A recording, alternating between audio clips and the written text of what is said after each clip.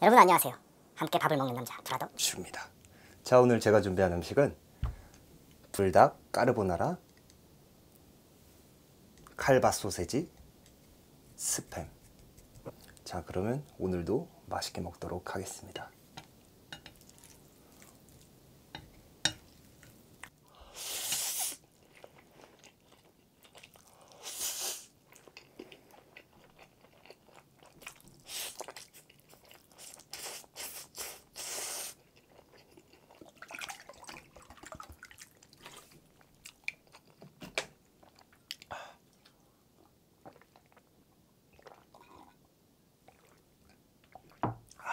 아우, 맵다.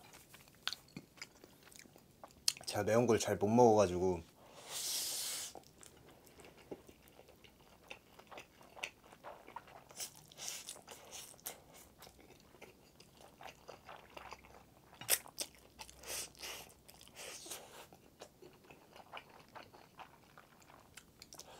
와, 유튜브 하시는 분들 보면 이거 말고 막 핵불닭 그런 것도 막 그냥 잘 드시잖아요.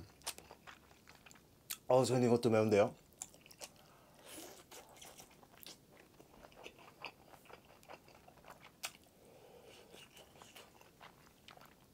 와. 자, 이번에 칼바사 소세지. 칼바사 소세지를 한 번도 안 먹어봤어요. 그래서 이번에 뭔 맛인지 참 궁금하네요.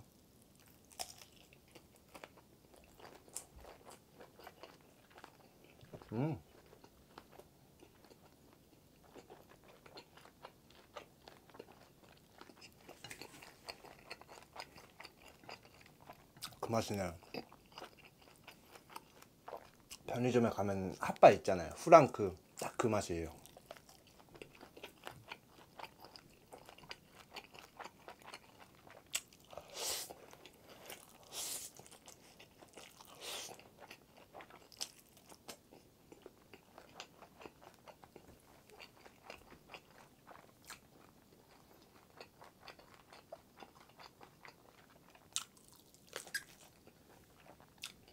스팸도 한번 먹어볼까?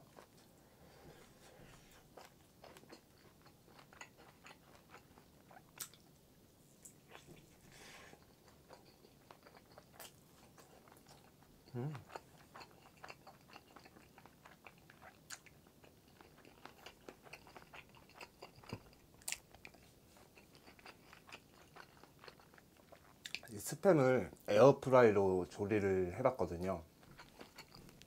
원래 가정에서 그냥 스팸 먹을 때 이렇게 잘게 썰어가지고 굽잖아요. 근데 그건 약간 짭짤한데 이렇게 에어프라이로 하니까 약간 짭짤한 맛이 좀 덜하네. 근데 이게 더 좋은 것 같아요, 저는.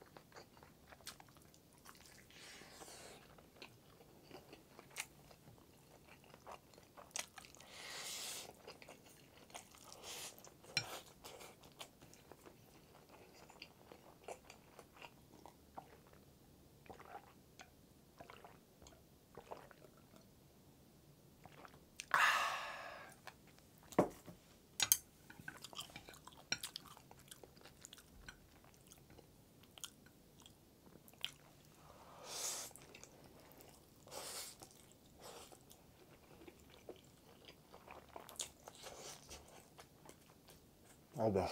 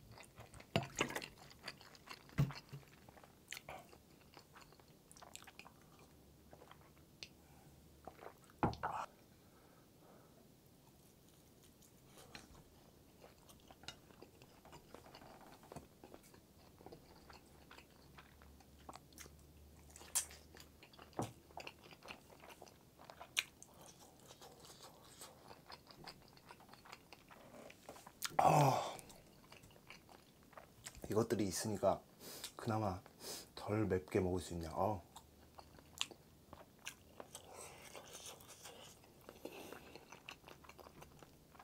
스팸 근데 진짜 맛있다. 이게 짜지도 않고.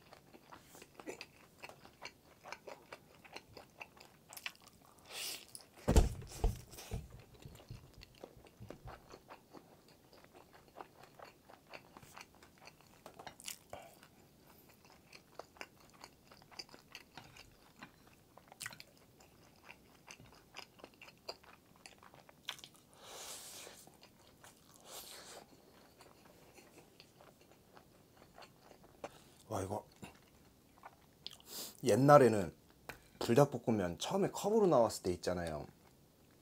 나 그때는 2개 정도는 먹었었는데 지금은 나이를 먹어서 그런가 맵다. 그땐 진짜 맛있었는데.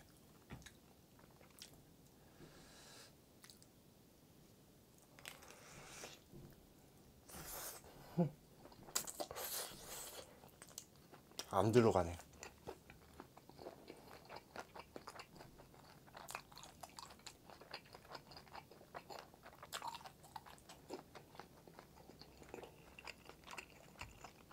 근데 이 조합은 확실히 맛이 없을 리가 없네. 약간 제 입맛에는 매콤하거든요. 이 매콤한 거를 이것들이 약간 기름기 있는 것들이 딱 잡아줘요.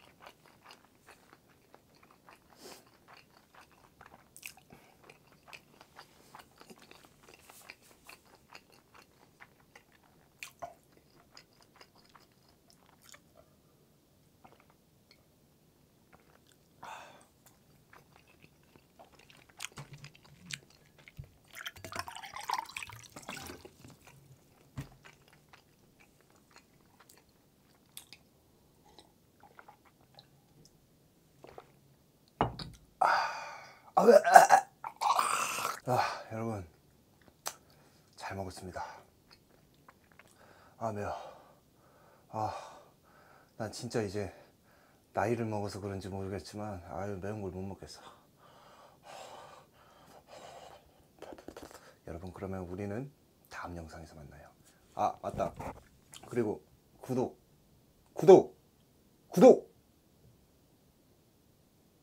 한 번씩만 해주세요. 안녕.